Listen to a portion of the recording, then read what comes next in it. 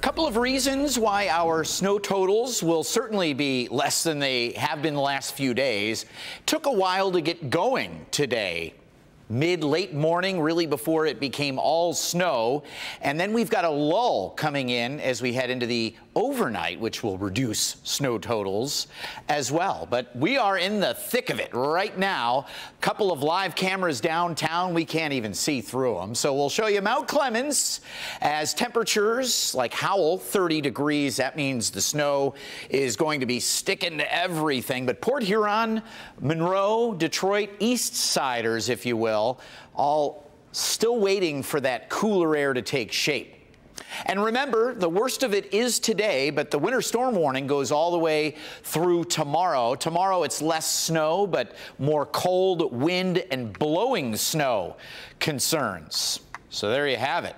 As we look at Storm Tracker 4 now, we are looking at, again, a couple of gaps or holes, light to moderate snow here, but as we look a little farther out to the west, we're starting to see some of these dark bands, and those are not bueno. This is just indicating some of the heavier snow that's about to fold over into southeastern lower and really make things tricky travel-wise. So just know that it certainly gets much worse before it gets any better.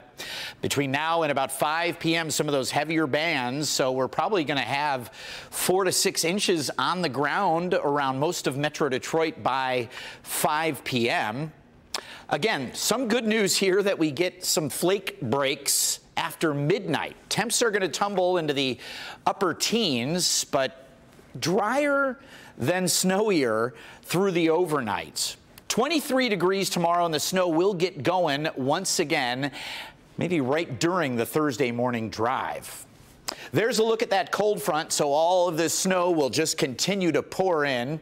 Snow totals, again, down considerably from where they were, but you can see basically we're looking at 8 to 12 inches around Metro Detroit. And even though some of our model data is really down here, this is additional snow that we are expecting, and we do think that parts of Livingston, Jackson, Genesee counties could get upwards of a foot when all is said and done. Again, probably looking at 6 to 9 inches by midnight, another few inches possible tomorrow with a lull in the overnight, ladies, and hopefully the road crews can catch up with things.